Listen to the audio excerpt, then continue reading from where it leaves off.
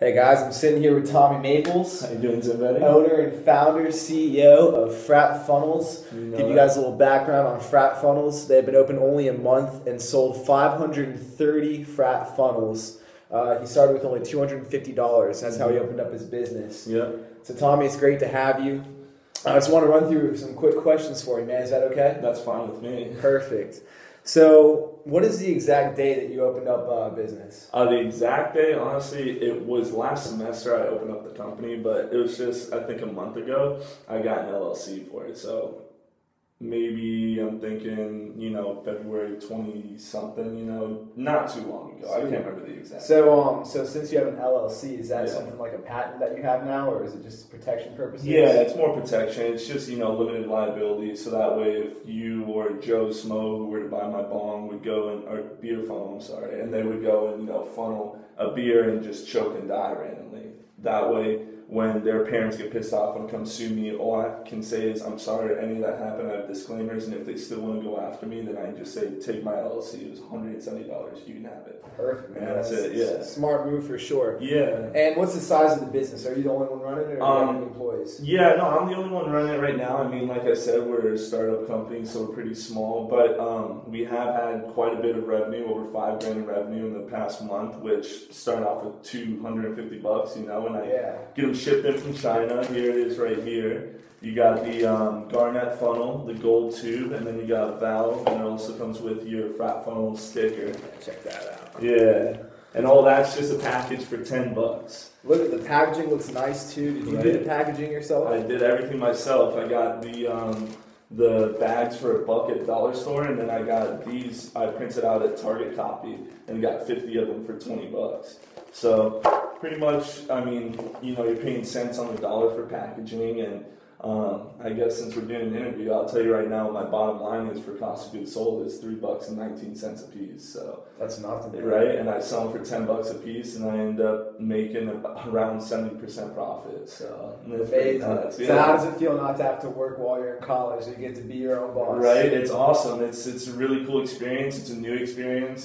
Something that I've struggled financially with. I try to work as bar back and that works out in some ways, but in other ways it's kind of just, it's almost holding me back from what I really want to do. And what I really want to do is be a entrepreneur, a true entrepreneur. And to do that, you start with the drive, a passion, and a product. And here's my product, and we're going to get new colors coming in pretty soon too. I've got a couple of my friends, Will, he's in Hooligans. Yeah. And their friend, I guess, Indigo, she's going to go ahead and actually take photos of these at Tobacco Leaf, which is a head shop around the area. And she's going to go ahead and we're going to take photos back there where they take pictures of all the pieces that they blow at Tobacco Leaf.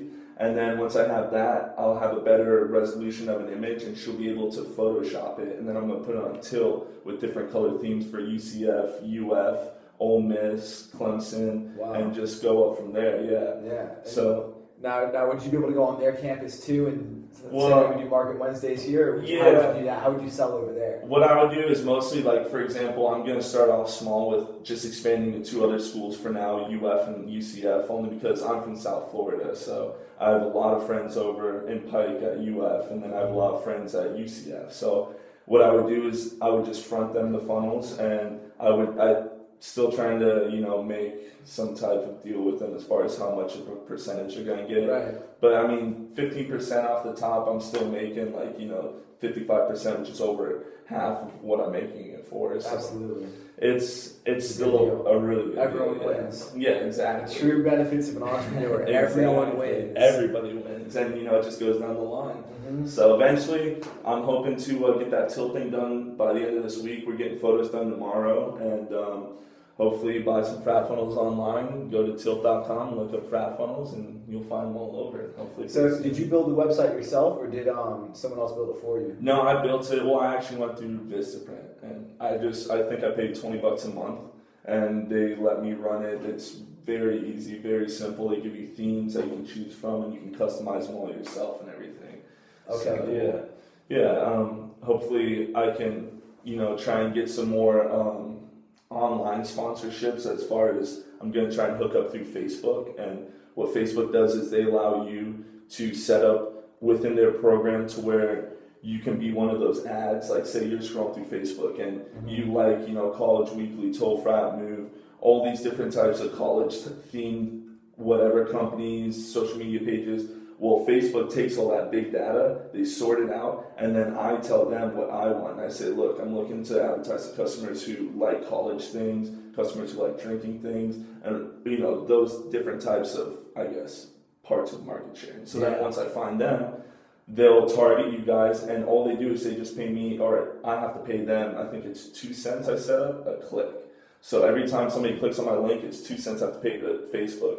But that's 2 cents in the grand scheme of things, having a potential client who's going to come in and buy a $10 funnel. So, it's really not even a thing. It's just barely even half. If you're clicking an ad, you're probably pretty interested in it. Exactly. So you're not going to click on it for no reason. Definitely, man. But do you plan on being an entrepreneur for life now? Yeah, I really do, to be honest with you. I kind of want to, obviously, we'll see how far this takes. All right, Tommy, so we've talked a little bit. You want to be an entrepreneur for life. Right. Now tell me, what's a day in the life of Tommy Maples like? A day in the life? Well, I wake up, I'm a morning person. I don't have curtains in my room, so I just wake up with the sun and then hit class, afterwards hit the gym, get pumping, and then after I get done with that, it's around, 1 o'clock, and I'm ready to start doing whatever I need to do as far as, scholar goes, or maybe even work on my business a little. But as I told you before, I get my funnels from China, so if I'm talking to anybody of my suppliers in China, it's going to be at like 3 a.m. on Skype, and I'm having conversations then. Yeah. So, but regardless, it's still, I can send emails to them during the day and things like that, and get some things like that done. That's good. So you're getting everything done by 1 o'clock in the day. 100%. That's huge, man. That's huge. Right, and so then after that, I'm just more laid back, and if I get invited to go out, I go out, which is pretty much every night. It's right now. Hey, yeah. Wind down, baby. Let's do it. Oh no, that's tomorrow. Recess. Recess? I'm down. Let's go. Say I got the entrepreneur coming out of me. Here we go. I'm down. And then, so what's your definition of success? My definition of success, which I know isn't really supposed to be a definition of success, but for me, I haven't really grown up with money, haven't had money, so having money is my definition of success. And having money to the point where I can be comfortable, go to the Bahamas whenever I want, spearfish, that's my point of success. Money equals freedom, man. Yes, exactly. Absolutely. So, and then one more question I had for you. What's your vision for the business? My vision for the business, well, it's pretty complicated, but for the most part, it's just expand and just get different colors for different schools. And then hopefully once I start getting those colors, I can start, going ahead, and I guess I feel like it's almost going to be a semesterly type deal where every fall and every spring we're going to get orders in, but when summertime hits, it's not going to be that prevalent.